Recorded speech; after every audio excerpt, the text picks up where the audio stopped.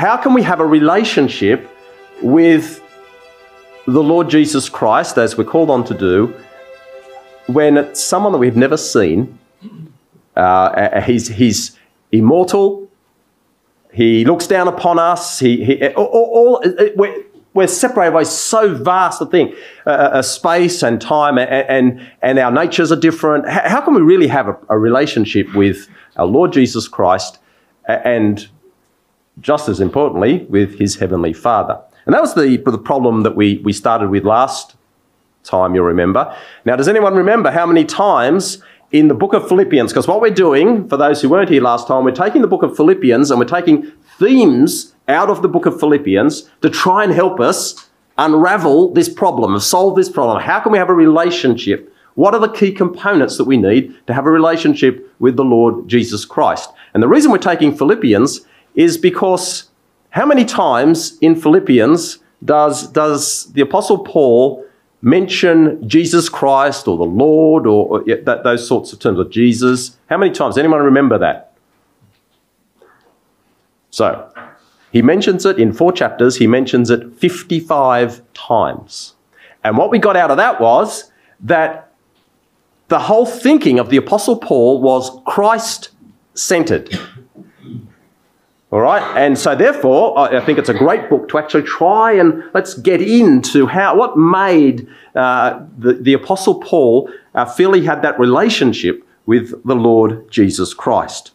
Now, last time we actually identified, as Jeremy's indicated, we actually found the first component, vital component in holding a relationship with Jesus Christ and therefore with his Father. And we found that in Philippians chapter 3. So let's just go back to Philippians chapter 3. And you'll notice this is what we found, where he says in Philippians 3 and verse 8, "Yea, doubtless, and I count all things but loss for the excellency of the knowledge of Christ Jesus my Lord, for whom I suffered the loss of all things, that I do count them but dung, that I may win Christ." So he's all Christ-centered here. He wants to gain Christ. And you notice what he says in verse 10. This is what he valued, "that I may know him." That I might know him. So we actually talked a lot, and that was our class last time, was to really think about what it meant to know the Lord Jesus Christ. And so the first vital component that we had and identified is that we need to strive to know Jesus Christ. To inspire to know him actually is all about getting to know his character and trying to bring all of that together in facing the day-to-day issues of life. Remember, we had that big circle of all the different components of the Lord's thinking, and the challenge was to try and bring all that together in any decisions and our walk in life. Because not only was he merciful, but he was also holy. Not only was he compassionate, but he was also righteous. And so there was this full picture, if you like, of the Lord Jesus Christ. And that was the challenge that we talked about last time. So we need to strive to know him. In other words, we need to have Christ living in us. Something we can only do by spending time in his presence. So that's sort of where we've got to. And tonight what we want to do is to actually identify another component, a second component that I think is very important in this relationship with our Lord and with his Father.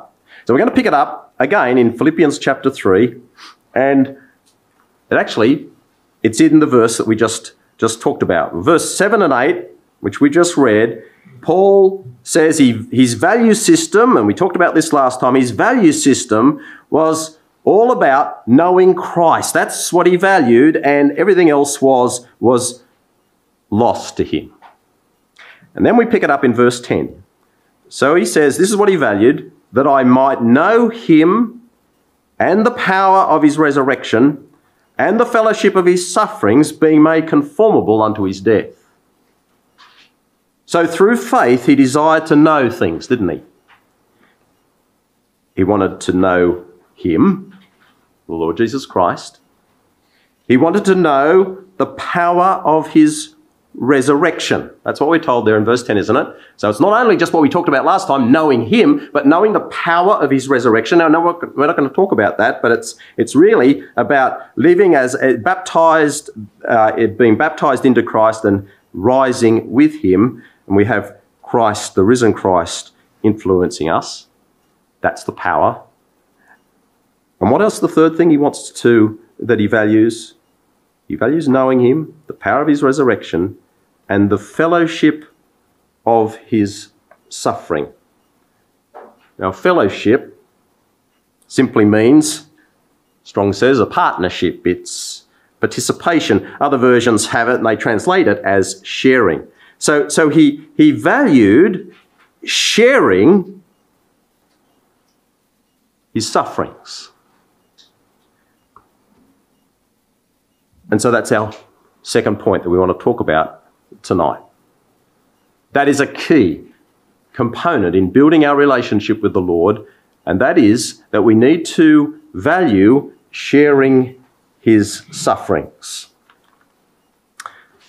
And the idea of sharing is really important, isn't it, in any relationship that we have. A sharing of experience brings a relationship closer, doesn't it? A sharing of experience brings an empathy between people. You know, I was once talking to a sister who had lost a child, a terrible thing. And she said, I wanted to talk to people about it, but found I couldn't because no one would understand. But she said, I found comfort in talking to those who had experienced the same thing. They understood. And isn't that true? A sharing of experience brings a feeling of empathy into a relationship. And Paul says he valued sharing, not just knowing about what the Lord went through, but sharing the Lord's suffering. And that's an important component of our relationship, I would suggest, with our Lord, and one we're going to talk about tonight. But it wasn't that Paul deliberately went out of his way to experience suffering, wasn't it? He didn't go out and say, here I am, stone me, here I am, persecute me. That wasn't what the apostle did. He says, he doesn't say, oh, here I am, look, put pressure on me. I want that. That's not what he did. He worked at knowing his Lord and serving to bring people to him, and suffering just followed. It's actually something to expect in our relationship with the Lord. It's an essential component. We have this quote here in Acts 14, verse 22. Confirming the souls of the disciples and exhorting them to continue in the faith, and that we must, through much tribulation, enter into the kingdom of God. So, pressure, suffering, trouble, that will come. It's needed to enter into the kingdom of God. The timing of it is not clear. It might be all good now, but it will come. It is something that will come. We don't know how it might occur with us, but it will come. No, we know it's in the world, don't we? Because of sin. And we are caught in that particular situation. There's mortality, there's sickness, there's accident. And we're affected by that environment, aren't we? We know that. But why does knowing Christ, why does having a relationship with Christ mean suffering is involved at all? It's not because God takes pleasure in it, or he wants to crush us or something.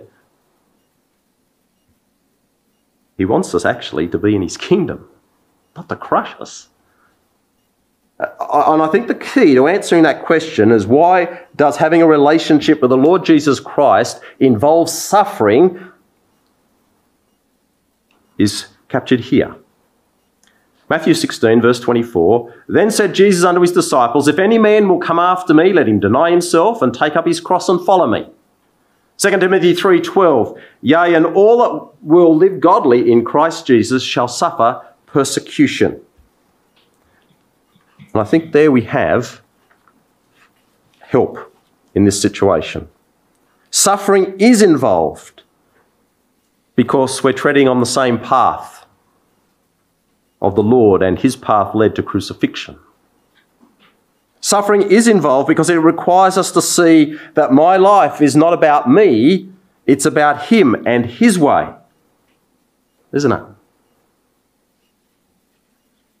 We're coming after Christ, we're following Christ, and that involves denying self and taking up his cross and following him, walking in his footsteps, opposing sin and elevating God's way. And that requires a number of things, doesn't it? It requires hard personal decisions. It requires personal change. It requires shining as lights, crucifying sin. That's what it requires. Things in themselves that will require conflict, pressure, difficulties, opposition, disappointments, worry. It's not just persecution. It's all of those other things, hard personal decisions. I don't know if you know anyone. These glasses aren't working very well.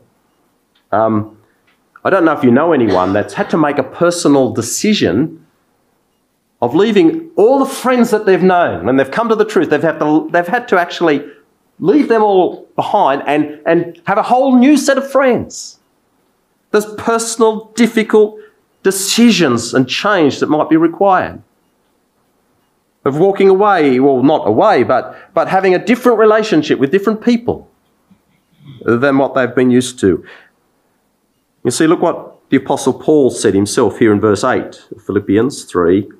"Yea, doubtless I count all things but loss for the excellency of the knowledge of Christ Jesus my Lord, for whom I've suffered the loss of all things, and to count them but dung, that I may win Christ." Paul made a decision to be with Christ, and what did that mean? Well, it meant that he suffered for that decision. He suffered the loss, he says, of all things. Well, what things? Well, it's all the things of verses 5 and 6. It's all the things that were important to man. That's what he lost. He lost all of that. He was the champion of the Jews with letters to recommend him to persecute the ecclesia and the believers. But he didn't see that, losing all of that, as a bad thing at all. But nevertheless, it impacted his life. There was a cost to his change. He was no longer the honoured Pharisee, but he was a despised follower of Christ. And it was a result of hard decisions, personal change that he had to make. Now, sometimes when we think of Paul's sufferings, we think of the beatings and the imprisonments, don't we? The shipwrecks and all the spectacular physical stuff of the sufferings that he went through, the beatings and so on. But there was also more emotional, hidden sufferings that he went through. You realise that? Here's what he says here in 2 Corinthians 11. Verse 23 to 28, and I just selected a little bit because I think you know this well. "In hunger and thirst, in fastings often, in cold and nakedness." He lists down all the things he'd suffered. And then he says, "Besides those things that are without, that which cometh upon me daily, the care of all the ecclesias." The care of all the ecclesias. See, it wasn't just the physical sufferings and hunger and thirst and so on, but he was under more pressure than another person, because he was concerned and taking care of all the ecclesias. Growing them, visiting them, thinking about them, praying for them, worrying about them. There's this emotional strain on the Apostle Paul to carry that out.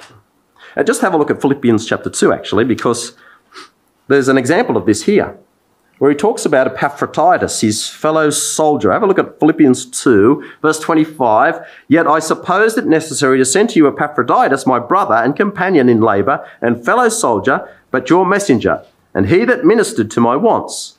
For he longed after you all and was full of heaviness because that you had heard that he had been sick.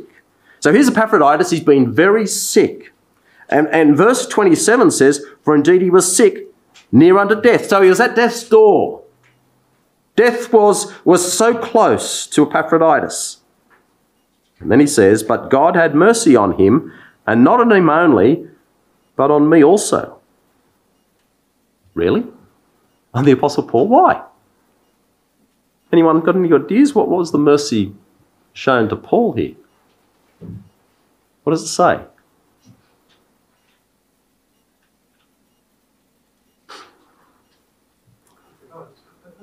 Pardon?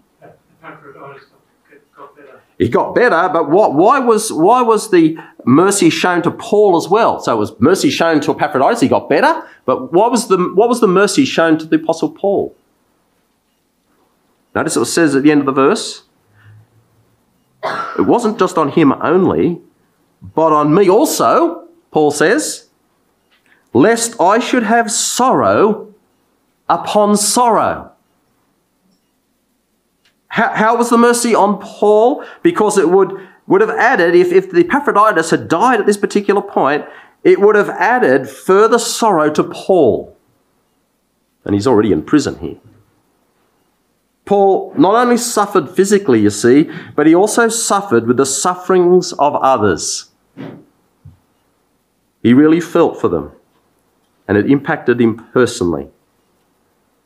He took care of the ecclesias, and he was personally involved and interested in the brothers and sisters in the ecclesia. It wasn't just some sort of big organisational thing like that. He was personally interested in individuals within the ecclesia as well. And here it was, Epaphroditus, who he labels as a fellow soldier in verse 26, who ministered to my wants. Here was Paul in prison, and he was ministering to Paul there. And if he'd been taken away, it would have just added sorrow upon sorrow to the Apostle Paul. So he sees God's mercy in that. So in Christ, suffering will come upon us all. But what does it mean to fellowship his suffering? You notice that back in chapter 3. Notice what it says. Verse 10, the fellowship, the sharing of his suffering. What sort of suffering was that? The sharing of his sufferings. Persecution for his name's sake. Right, well, okay, we're going to look at this. We're going to unpack it a little bit, because how can that be? He was scourged and he was crucified, as you say, the highlights of exactly what you say there, Tim. How can we share his sufferings? Well, I'd suggest it's telling us how we need to see our sufferings. Yes, we may be suffering, but the critical thing is how we respond. And that comes down to how we see it. Paul saw all his emotional, mental, and physical sufferings as Christ's sufferings, not just his own. And I think of all the things on this subject, this is so critical and so helpful, I think. In other words, it's not saying we suffer exactly the same circumstances as our Lord, although we may experience some of them in some measure. But it's saying we experience similar feelings and emotions and struggles in our circumstances as the Lord suffered. So there is to be a sharing of feelings, an appreciation in our lives in a small way of what our Lord went through. So what were the sufferings of Christ? Well, I think it's helpful to write these down as a list and to really think about these things. Let's go across to Isaiah chapter 53.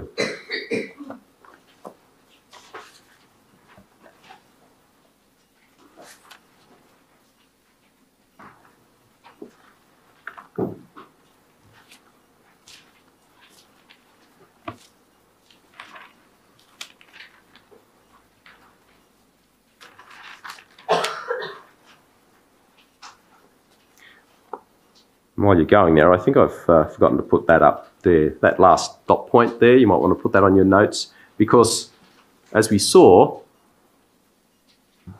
being in Christ means we've got greater responsibility and a greater sensitivity because we are part of a body. And so like the Apostle Paul, he felt for Epaphroditus, he cared for the ecclesia. They were individuals that he was not just organisational, he was involved and saw them as people, brothers and sisters within the body. So if you want to just add that to your note. Now, Isaiah chapter 53, let's now consider what were the sufferings of Christ. Well, the chapter is based, as you probably know, on the experience of Hezekiah, but it's clearly speaking of the experiences of our Lord. And you only have to go down, it's probably a good idea to go down through the margin. If you've got a King James version, you'll find there's a lot of references and citations in the New Testament relating these words to the Lord Jesus Christ. So it's clearly related to the Lord Jesus Christ. And so we have in Isaiah 53 and verse 3, what do we have? He is despised and rejected of men, a man of sorrows and acquainted with grief, and we hid, as it were, our faces from him, and he was despised, and we esteemed him not. Now, when you read that verse, what's emphasised? What's the ideas that's emphasised in that verse? Anyone?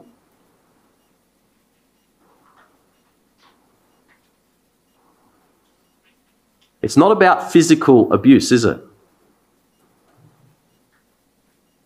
It's about that he was rejected by those he came to save. Notice that. Despised. It's in there twice. He is despised. The end of the verse, he was despised. The first line of the verse, he is despised and rejected. At the end of the verse, and we esteemed him not. And that's the idea of he wasn't valued. These are all the words applying to the Lord. They weren't physical things here. They were more emotional, weren't they? He was, we could summarise like that, despised, rejected, and not valued. That was our Lord, wasn't it? Well, how was all that seen? Well, let's just capture some of those things as we go through it. Just think about it. We're not going to turn these up, by the way, but I've listed them in the little table that you've got on your notes, just so you can sort of capture the idea. So Luke 4 and verse 29, it's really about this, that he was opposed and threatened. It was where he was at Nazareth, where he'd been brought up, and he reads and he teaches in the synagogue, and they know his parents there. And they say, isn't this Joseph's sons? And they're angry at his teaching, and they take him outside the city, and they, you know the story, they thrust him out and they're going to throw him over the cliff. And he goes on and he walks through them and he's saved. But he was opposed and threatened.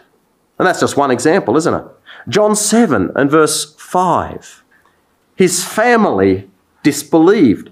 It says there, neither did his brothers believe in him. They said, if you want to be a public figure, then come out in the open. You can just hear brothers saying that sort of thing, couldn't you? Really, if you want to be a public figure, mate, just come out in the open. Well, that's what they were saying to him in John 7. And in Mark 3, in verse 21, the relatives said he was mad. The family comes out to lay a hold on him, and they were repeatedly saying, he is beside himself, the record says. Now, this is through his life, all right? Now, they may have changed as his ministry went forward, but at these various points, this is the type of reception he was receiving. His relatives said, he's beside himself. In John 13 and verse 18, the Last Supper, he's betrayed by a close friend, isn't he? He that eateth bread with me hath lifted up his hand against me. And in Luke 19:41, he comes to the city of Jerusalem, where he's looking down on the city and he weeps over the city.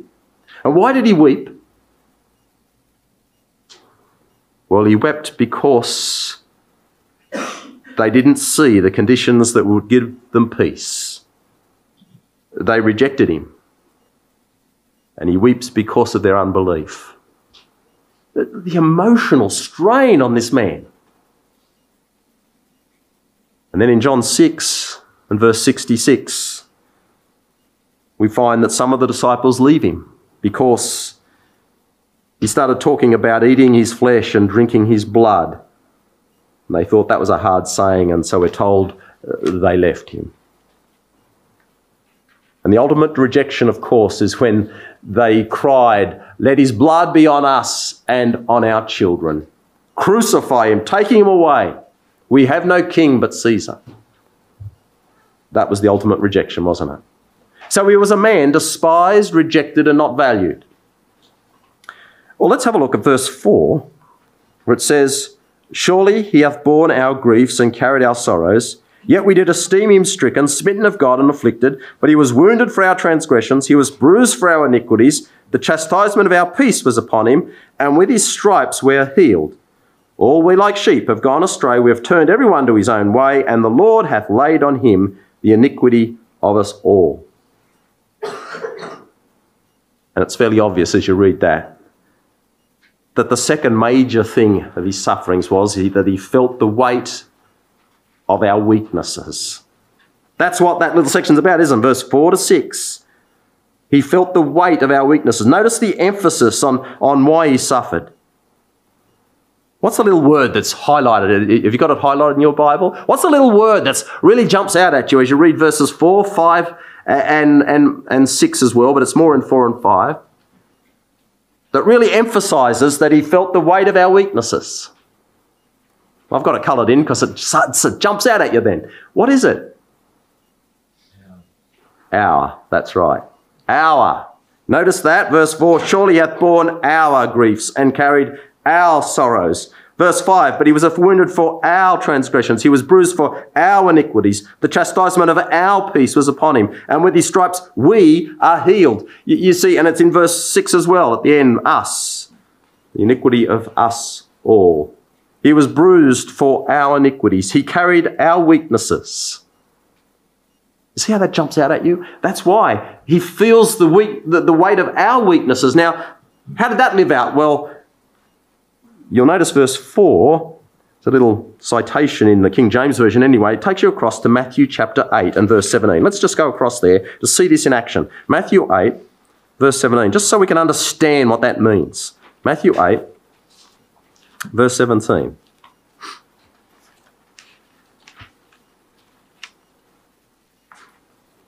You'll see it there. Verse 17, "That it might be fulfilled which was spoken by Isaiah the prophet, saying, Himself took our infirmities and bare our sicknesses." So there it is. He's quoting from Isaiah 53. And he's relating it to the Lord Jesus Christ and what he's doing in this particular context. Let's have a look at the context. In verse 14, we pick the story up there. "And when Jesus was come into Peter's house, he saw his wife's mother laid and sick of a fever.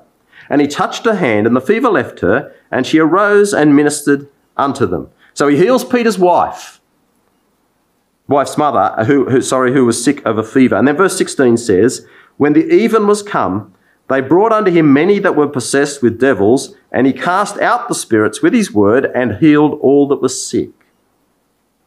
So when the even, notice that, when the even was come, Luke's record says, "Now when the sun was setting," and Mark 1 verse 33 says, "All the city was gathered together at the door." So there's the picture. So it's at the end of the day, the sun is just setting, and all the city was gathered together at the door. Now, it felt a bit like that tonight at home. For example, we had all the grandchildren over, so there was 15 of them plus their parents, and there was about 20 of them at the door, right? But here's the whole city, it seems, all come out and they're at the door. So whether it's the whole city, but it's certainly a lot of people here. And they come, and what's the type of sicknesses they have? Well, Luke 4 and verse 40 tells us they were sick with disease, and there was the mentally disturbed. And they were crying out, Mark 1 says in verse 34, they were crying out and yelling out, and you had all the people with disease, and they're crying out, and then there's the mentally disturbed, crying things out, as they're waiting in the queue to see Jesus at the door. Can you just picture that? You see Jesus in the door, and there's this queue of people. They're sniffing and blowing their noses, and others yelling out and maybe falling on the ground, writhing around. Oh, this was the city. There were heaps of people lying at the door. And it says that at the end of verse 16, that he heals them with his word, or with a word, as other versions have it, with a word. And he healed all that was sick. Luke 4 and verse 40 says that Christ laid his hand upon each one of them and healed them. So he uses a word, and then he lays his hands on each one of them. And there's a queue a mile long. You see, there's an individual approach to each one of them. That was the Lord's way. He healed all. None was too far gone to be healed. I think that's such a powerful lesson, isn't it? None were too far gone to be healed. And so we have the words of verse 17, that it might be fulfilled, which was spoken by Isaiah the prophet, saying, himself took our infirmities and bare our sicknesses. This is a little picture here that's seen as a fulfillment of Isaiah 53 and verse 4. And here the word infirmities, by the way, means the feebleness of body and mind. So it's got the idea of our weaknesses and diseases he bore. But how did he do that? Well, I think the point was that he carried out the miracles at his own expense. It wasn't just power, but there was personal interest here from the Lord. He became involved with the sickness. And the long line that went from that door was evidence they couldn't heal themselves, wasn't it? There was healing through him alone. He could have healed them in one go, couldn't he? He sort of, be clean or you're healed. He could have done that, but he didn't. It was one by one, laying his hand on each one, saying a word. And there was that contrast of that long line. They couldn't be healed by any other except him. And I think the lesson is that he felt every individual's disease. He felt every individual need, both physical and spiritual. Here's an example of how he bore the full weight of our weaknesses. It was as though for those that were sick, he was sick. For those who were hungered, he suffered hunger. For those who were thirsty, he suffered thirst. That was our Lord, wasn't it? And how did he feel after all of that? Well, he was totally and utterly exhausted. That's how we know this was personal. He was totally and utterly exhausted. Have a look at verse 20, for example. Jesus said unto him, the foxes have holes, the birds of the air have nests, but the Son of Man has not where to lay his head. And then verse 24, he gets into the boat. Behold, there arose a great tempest in the sea, and so much the ship was covered with the waves, but he was asleep. And his disciples came to him and woke him, saying, "Lord, save us, we perish." He gave his all for others, brothers and sisters, young people. And now he's totally, absolutely exhausted, and not even a storm where the waves are breaking over to the boat could wake him up. And you know, not only was he weighed down by the problems of others, he was weighed down with our weaknesses because he felt the weight of personal tragedy. Just turn over a couple of pages to Matthew 14. Verse 10. And he sent, this is Herod, and beheaded John in the prison. And his head was brought in a charger and given to the damsel, and she brought it to her mother. And his disciples came and took up the body and buried it, and went and told Jesus. And when Jesus heard of it, he departed thence by ship into a desert place apart. And when the people had heard thereof, they followed him out on foot of the cities. So when he heard of the death of John, he departed into a desert place apart. He experienced personal tragedy. Imagine hearing that news of someone so close and so alike in mind and thinking, really, as John the Baptist, of him being beheaded, the way of his death as well. It's a total tragedy. And it affected of our Lord, so that he gets into a boat and he goes into a desert place to get away from the people apart. It affected him, and sadness engulfed him. The loss of a loved one in John the Baptist, despite knowing that he would be raised. It had that impact on our Lord. So come back to Isaiah chapter 53.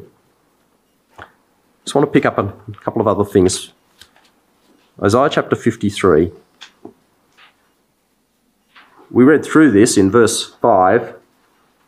Verse 7 says, "He was oppressed and he was afflicted, yet he opened not his mouth. He is brought as a lamb to the slaughter, and as a sheep before his shearers is dumb, so he opens not his mouth." And you'll notice verse 5 and verse 7, that there's some words that reappear here. These are the physical things. You notice verse 5, he was wounded, tormented. He was bruised. He was chastised. He had stripes on him. See all those words? I've circled those because these are the physical sufferings as well, intertwined in all of this. There's this physical things where he's wounded, he's bruised, he's chastised, he has stripes. And verse 7, he was oppressed, he was harassed, he was afflicted. There's a mounting tirade of words here, isn't there? So we can summarise the third aspect of his sufferings as physical and emotional pain. Think about it. He's in the garden. And the Lord Jesus Christ is the loneliest man who ever lived. No one has ever come close to being like him. His godliness, in one way, set him apart from others. And it came really to the extreme on the cross. And when he died, there was no one there except his Father.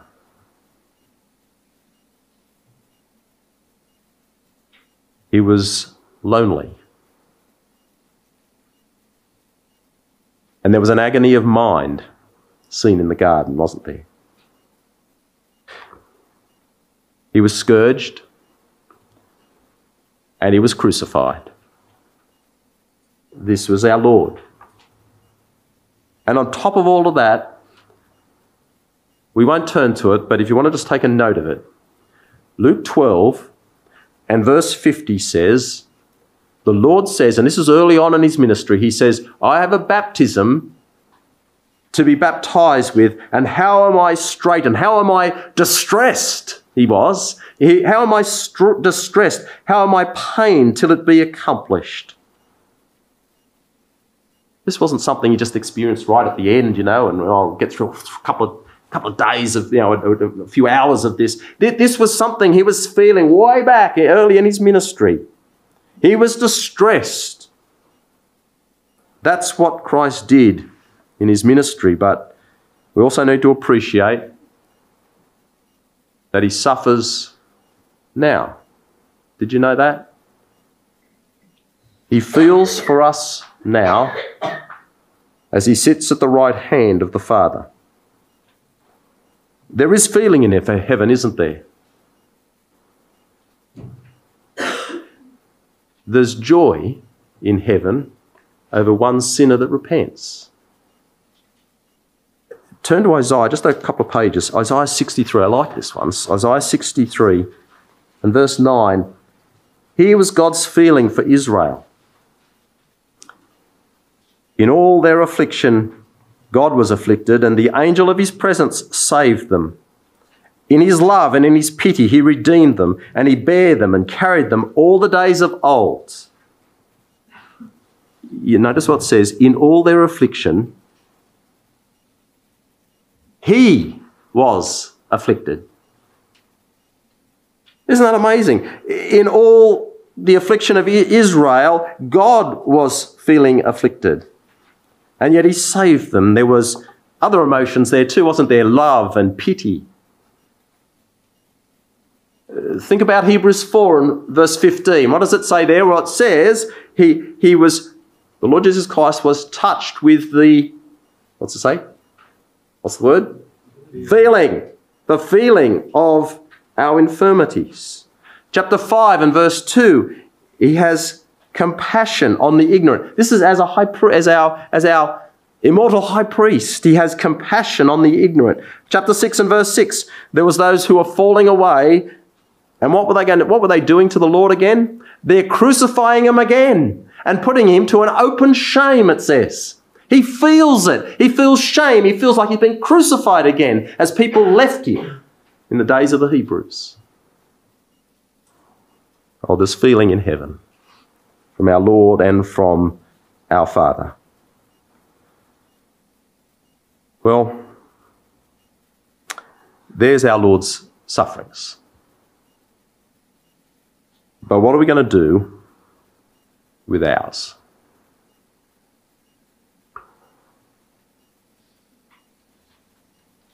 We're told by the Apostle Paul that, and this is in Romans 8 verse 28, that all things work together for good to them that love God and who are called according to his purpose. Now that's telling us that God's looking forward, isn't it? God's looking forward to the end. It's all about our ultimate good. That's what he's saying. It's all about our ultimate good. That's the good he speaks of here in Romans 8. It's the ultimate good of salvation, eternal life, of being in his presence.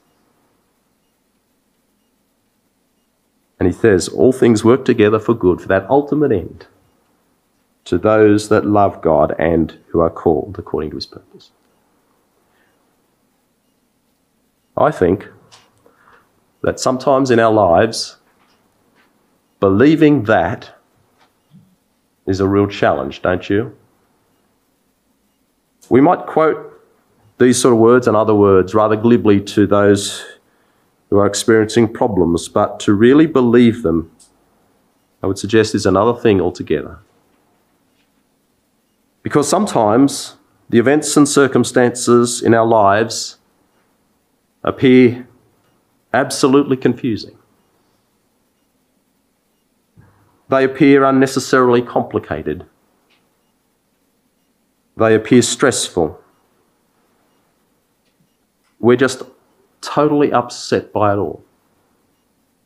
And sometimes the events are such that we can't seem to get our minds around what God is trying to do for us.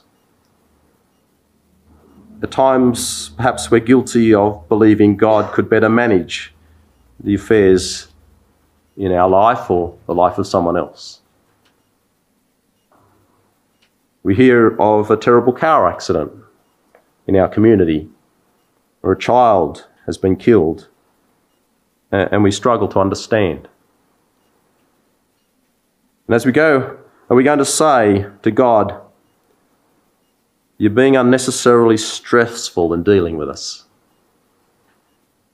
Are we going to say to God, "That's very cruel, surely there's a better way"?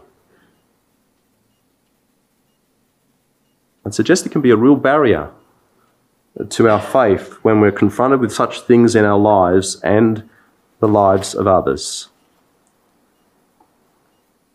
I think the Apostle Paul provides us with a wonderful perspective on why God will put us through the mill of life.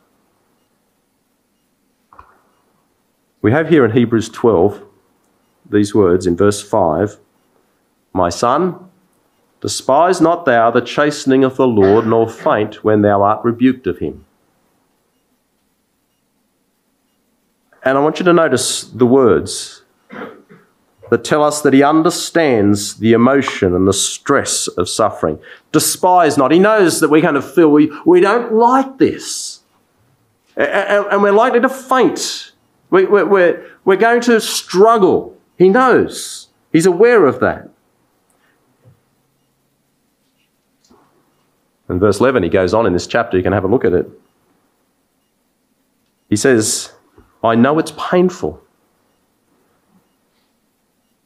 I know it's not joyous but grievous." That's what he says. So why does he allow it?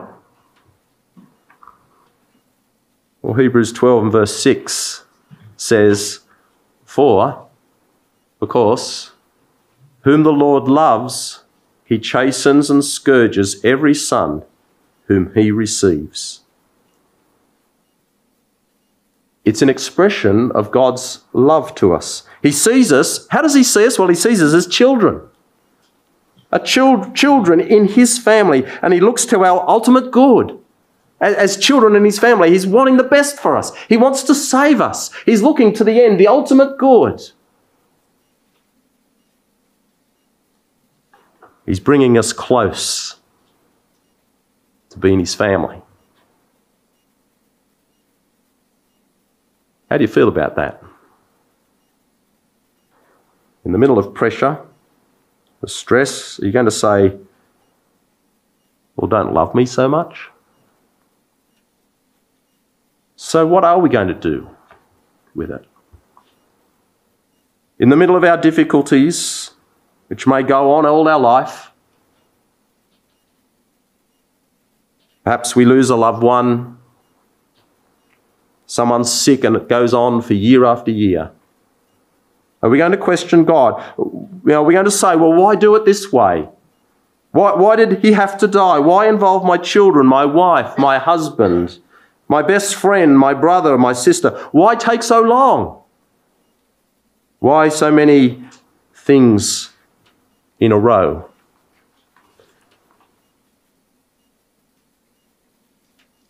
We may never know the answer to any of those questions. But what is important is the way we deal with the twists and turns of our lives. And I suggest it helps to view our sufferings in a certain way.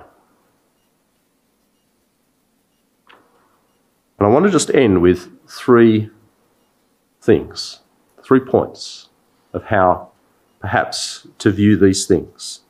And the first thing is this to consider is in Hebrews 5 and verse 8. It says of the Lord Jesus Christ, "Though he was a son, yet learned he obedience by the things which he suffered." You see, suffering was beneficial to the Lord as well. He was always obedient. So how did he learn obedience by what he suffered? You ever asked that question? I puzzled over that for years. He was always obedient, so how did he learn obedience? By the things that he suffered. Well, I would suggest that as he faced circumstances, it was through those circumstances that he was able to live out God's character. It's all right to think you understand righteousness and holiness. Yes, I can understand, I can explain that to you.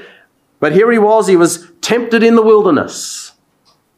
He was opposed by Peter. And he stands up for God's righteousness. He actually has to live it out, is the concept. He knows Judas is going to betray him. He knows the people are going to reject him. Well, it's all right to talk about compassion and long-suffering and say you understand that, but here the Lord had to actually live that out as he's confronted with people who opposed him. And he groans at their unbelief. He weeps over Jerusalem. He lived out compassion and mercy and long-suffering. So I would suggest that we need to see it, that it's not just more trouble, but it's an opportunity to grow by learning to live out our Lord's character. And that can be taken as not just a personal thing as well, it can also be for ecclesial life as well. If you're considering ecclesial matter, it's difficult, it's stressful, we don't like it. But if you see it as an opportunity to grow as you consider again the Scriptures, then that turns the whole thing around, doesn't it? I remember when I was first, this is going back a long time, 20, 30 years ago, went to an AB meeting and I was told, oh, they always finish early. Well, I happened to walk into, there was some issues and I remember there'd been a couple of issues that we had to deal with over the first little while and sort of seemed to be fairly close together. And here's another one comes up. And one of our older brethren said, he started the meeting, at the start of the meeting, he said, well, brethren, here's another opportunity to grow. And I thought, here I am all stressed, and oh, are we doing this again? Oh, it's running, oh no. But it turned it all around. This is another opportunity to grow. We can actually try and live out the righteousness and the holiness and the compassion and the mercy of our Lord. It's not just a theory, we're living it out. Hopefully that's a good way to look at the difficulties we face in life. And the second thing to consider is this. I want you to come across to Philippians chapter 1 and verse 28.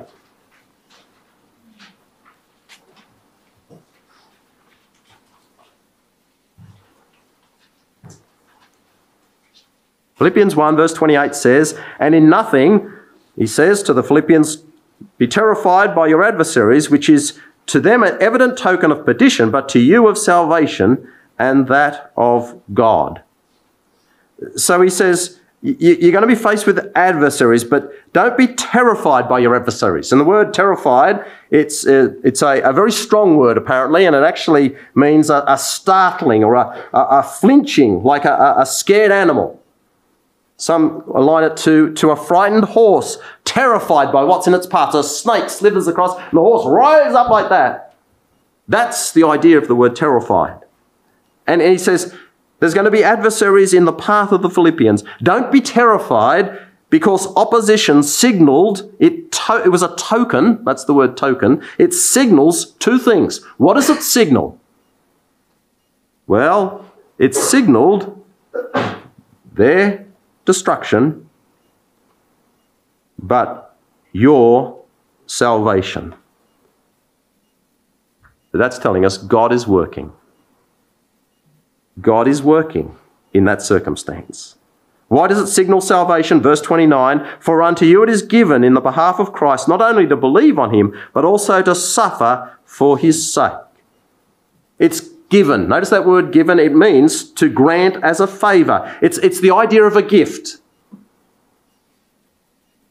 A gift was that we might believe and suffer for his sake. It's a gracious gift. It's a favour.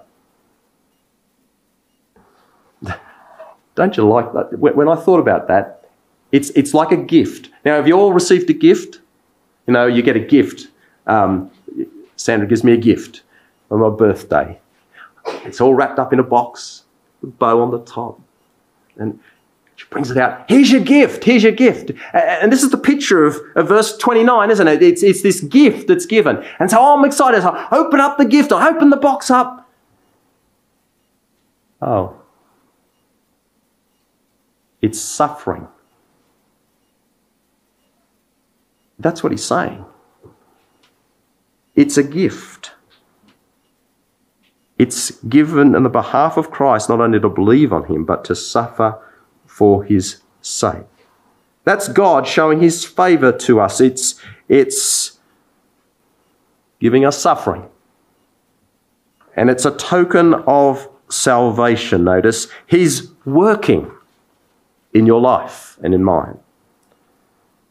Now, and that's what our Lord thought. He saw his Father's hand in it all. And so Paul says in Hebrews 12 and verse 2, looking unto Jesus, the author and finisher of our faith, who for the joy that was set before him endured the cross, despising the shame, and is set down at the right hand of the throne of God. So the joy set before him, and I think the joy there, by the way, is being in the presence of his Father forever. That was the joy. Being in the presence of his Father at his right hand, and he endured the cross and he disregarded the shame. We need to strive to see it like that too. And in this way, there are two responses we can have to suffering. Some suffer and turn from God. It's like the seed in the stony place in Matthew 13, isn't it? There's no root sufficient when tribulation and persecution comes because of the word. Well, the other response is some suffer and they turn to God, like the prodigal son and Manasseh and others. And so I think the lesson that we need to learn is don't give in, but endure like Christ. See it as God at work, knowing that he will do right. That's how we need to see it. Hang on, see God's hand. He's in control. He's working on us for our ultimate profit, for our ultimate good. He's trying to save us. That's what Christ did. He had absolute confidence and trust and belief in his Father. He believed his Father would raise him from the dead. Christ couldn't do anything. He was going to be dead for 3 days. He couldn't do a thing to influence it. Then he believed that God would be truthful to his word and raise him, and he would sit at his right hand. And so our third thing that I'd like to finish on is that when we're suffering, who do we tend to focus on? Well, largely it's me. But notice what Paul says to do here in Hebrews 12 and verse 3. For consider him that endured such contradiction of sinners against himself, lest ye be wearied and faint in your minds. He encourages us to see Christ, to fellowship his suffering. Think of what he went through for you and all of us, which is really our third point to remember. Don't focus on me, but see it as an insight into Christ's suffering, as a sharing with Christ. Look to Christ and his suffering. Don't focus on me. See Christ in it all. Are you lonely? Then think, I know how Christ felt. They all forsook him and fled. Are you emotionally drained and stressed with events bearing down? Then think, I know how Christ felt. He offered up prayers and supplications with strong crying and tears. Are you feeling a sense of betrayal? Then think, I know how Christ felt. He that eateth bread with me hath lifted up his hand against me. Are you physically hurting in some way? Then think, I know how Christ felt. They hit him with a clenched fist, they slapped him, they scourged him. Feeling a sense of embarrassment before your brethren for some reason? Then think, I know how Christ felt. They stripped him naked. They spat on him. They mocked him. Are you feeling for the loss of a loved one? Then think, I know how Christ felt. He went into a desert place apart. In Christ we have a man everywhere spoken against, a man who had no earthly possessions. Whatever we might suffer, it's only a small indicator of what Christ would have felt. When our Lord comes, he wants to find a relationship exists between him and us. To feel an empathy, a fellow feeling, to feel the closeness that comes from a shared experience. And as we stand and our eyes meet our Lord, perhaps we'll be able to say, I know what you went through for me, Lord.